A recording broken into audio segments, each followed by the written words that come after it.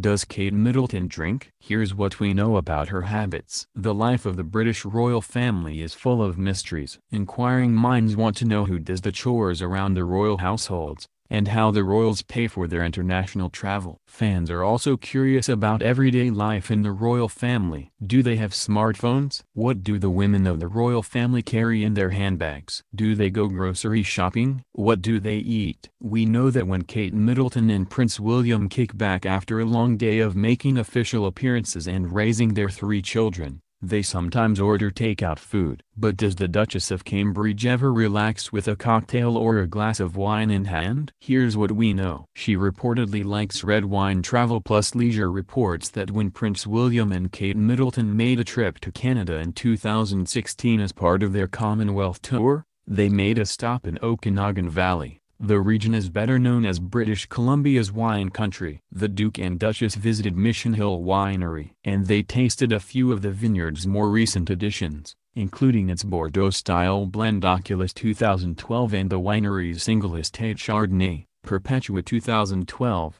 which is part of its legacy collection. During the trip, William and Kate reportedly revealed that at home, they typically drink Merlot. And it wasn't the first time that they visited a vineyard or commented on their appreciation for wine. Woman's Own reports that after Prince George's birth, Kate Middleton was spotted at a wine tasting in New Zealand with Prince William. She reportedly said that she was really enjoying being able to drink again after the birth of her firstborn. Kate also likes whiskey and cocktails. Wine isn't the only alcoholic beverage favored by the Duchess of Cambridge. The Telegraph reports that Kate Middleton also likes Jack Daniel's whiskey. And Travel Plus Leisure reveals that her favorite cocktail is likely something that contains the American whiskey. However, the Telegraph notes she has been known to drink the Crack Baby cocktails sold at Bougie's. The Sunday Morning Herald characterizes the cocktail as a passion fruit vodka champagne concoction. Travel Plus Leisure reports that when she was a student at St. Andrews University,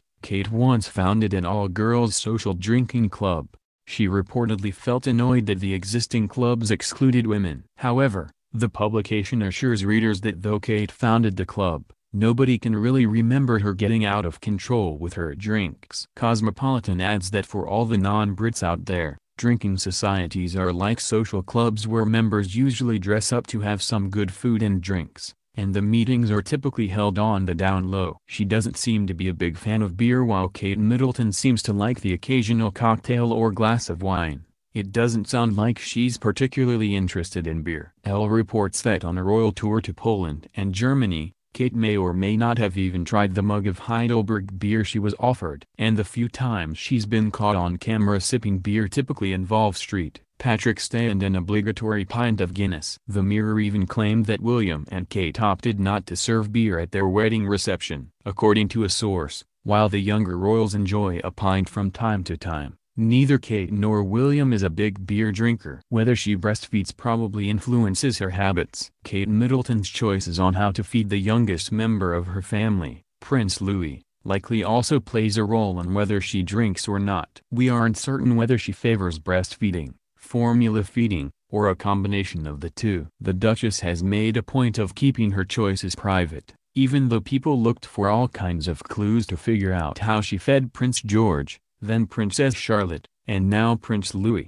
Breastfeeding doesn't automatically rule out having an occasional drink, especially if the mom in question waits 2 hours after having a drink to nurse her baby. As the CDC reports, moderate alcohol consumption by a breastfeeding mother isn't known to be harmful to an infant. Of course, if you're making decisions about your own alcohol consumption, it's still important to talk with your doctor.